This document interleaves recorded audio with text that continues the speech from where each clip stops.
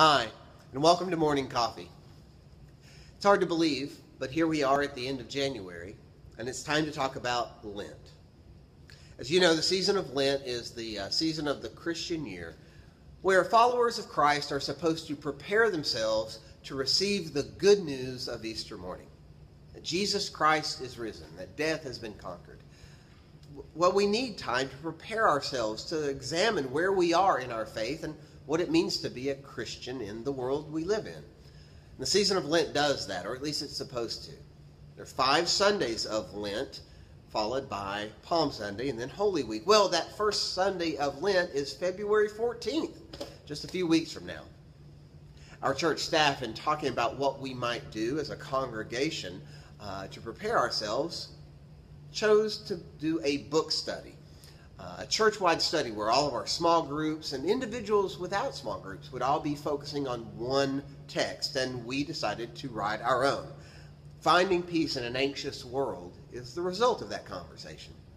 I wrote it with the help of our staff, and it deals with 7 of the most common causes of anxiety in the world and what the Bible's response to those causes are, what the Bible says to us about finding the peace of Christ in our lives, and the spiritual practices we need to incorporate so that we can rest in Christ's peace. Well, I want to encourage you, now is the time to order one of these books. Our cost for the book is $5. That's the printing as well as the shipping. You can order them in the church. You can go to our church website. You can even get a Kindle version. It costs a little less, I believe. You can go to Amazon and pick one up for yourself, but it costs a little bit more there. Our goal is that you'll buy not just one book at $5, but you'll buy 2. And the reason is this. I'm standing in front of the board welcoming all of our new members.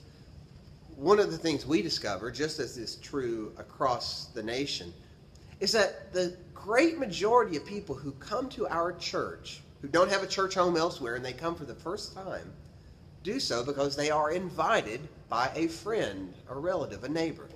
And so we want you to think about purchasing 2 books, one for yourself, and then one you can use to just make that connection with somebody that doesn't have a church home. That you can say, hey, this is a study we're doing about finding peace, and we'd love for you to participate. You can join me in worship. I'll meet you there. Or if they're uncomfortable joining you in worship, they could watch on the live stream on Sunday mornings at 9:30. Just a way to make that connection. So, I want to encourage you to prepare now, to have a great Lent, to order a book. And if it's not this study, what are you going to do during that season of the year to prepare yourself to receive the good news of Jesus Christ and His resurrection? I hope you have a great day.